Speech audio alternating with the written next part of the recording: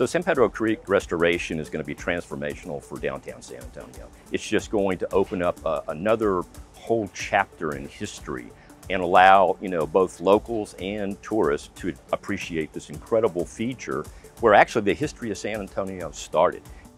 In 1868, the African Methodist Episcopal Church Congress met in Galveston and authorized the establishment of a congregation in San Antonio.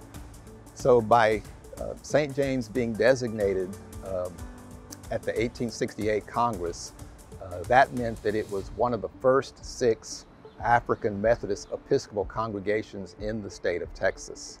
There are so few sites in San Antonio and in Texas and across America that are so close to the political, the economic, the social, the cultural center of a major city like San Antonio. So in early 2020, while we were excavating for the second segment of the first phase of San Pedro Creek, there's several phases, we uncovered a series of ruins of what appeared to be historic walls. We were able to identify some of those uses for those buildings.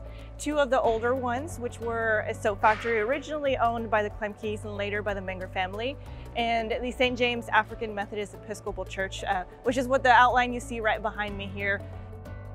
So part of any kind of major restoration or excavation, it's always possible you're going to find historic features.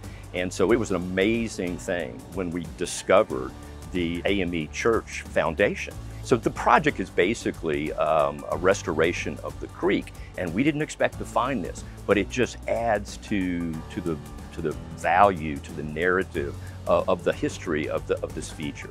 San Pedro Creek is a culture park, so one of our main goals is to celebrate the rich history of San Pedro Creek, and this gave us a unique opportunity to really put some of that history on display for everyone to enjoy. Certainly give credit to the San Antonio River Authority and the other partners that participated in protecting this find. That makes it much more inclusive and much more authentic in meeting the mission.